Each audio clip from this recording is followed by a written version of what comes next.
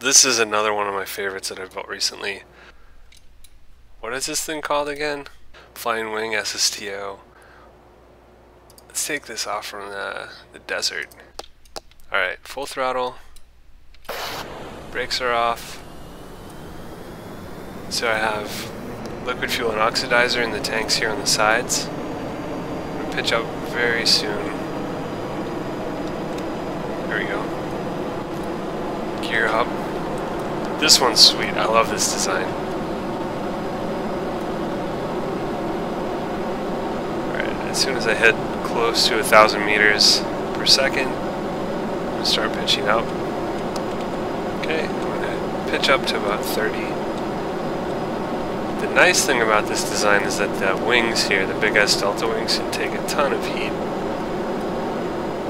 And you're not going to have any trouble. Whoa, whoa, whoa, whoa. Okay, so this engine has lost fuel. I'm going to flip to prograde, hit 2 to switch to closed cycle mode. So you can see I almost went into a flat spin there. So that is the trick with this design.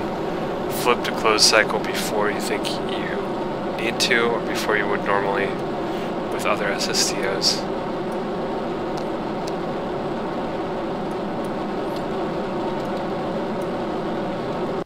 And our apoapsis is now definitely high enough to make orbit. We have a suborbital trajectory, flipping prograde, firing. We're just going to watch and see if we can get orbital. I think we can.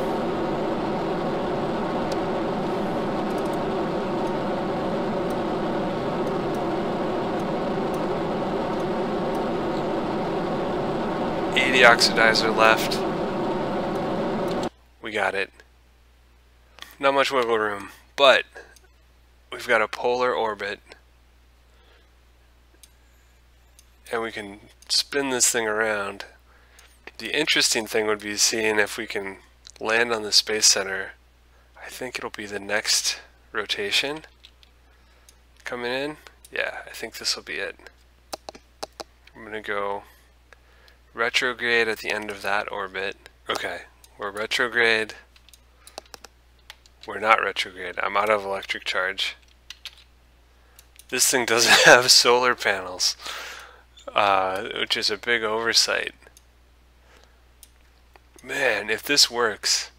So I'm betting that we're in a polar orbit. The flying wing is coming in. I'm burning retrograde. I have 19 units of oxidizer left, and I'm going to try to land this thing. That's already too low. I think we're more likely to land on the North Pole or on some of the highest mountains on Kerbal, so let's see where this goes. Yeah, solar panel would have been great. In typical fashion, you forget a part that turns out to be important, right? Yeah, look, I'm trying to flip prograde. I can't. So I'm just going to flip these things into air breathing mode so that when they can pick up electric charge, they do. Give myself a little bit of throttle. I think the North Pole is going to be easier. That is a long way from those mountains to the Boomerang launch site. Like I said, I'm coming in over 2,000 meters per second.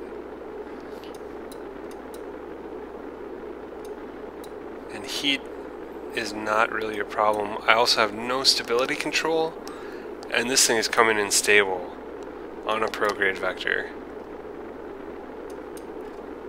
So like I said, this is one of my favorite designs for an SSTO. It's like simple, also extremely effective. If I wanted to slow it down, I could. Oh shit, something flew off. We're gonna slow down. I lost a wing. Alright. We're doing this live. No quick saves, no nothing. Let's see what we can do. This is gonna be extremely difficult. Oh my god. Alright. I have 109 liquid fuel, this should be fine. You can see I'm moving at an odd angle. hit the thrust limiter on this left engine and cut it in half and see. Oh my god. This is bad. Okay.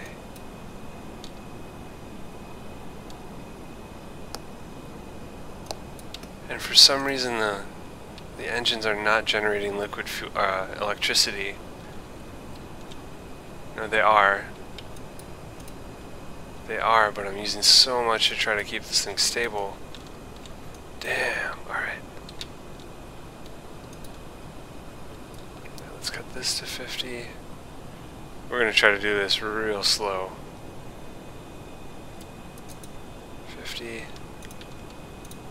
50.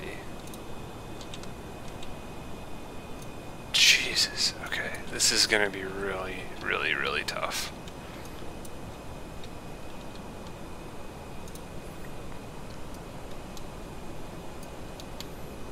Actually, I think I want to go the other way around, right?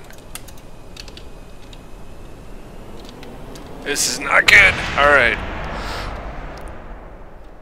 Lost a wing, so should have gone radial out, slowed down, not blown up parts, land on the North Pole. We'll go back to the Space Center. There was another great one that I built recently. The Panther was amazing. This guy has 4 Panther engines that detach and then use something like 28 Spider engines to take it into orbit.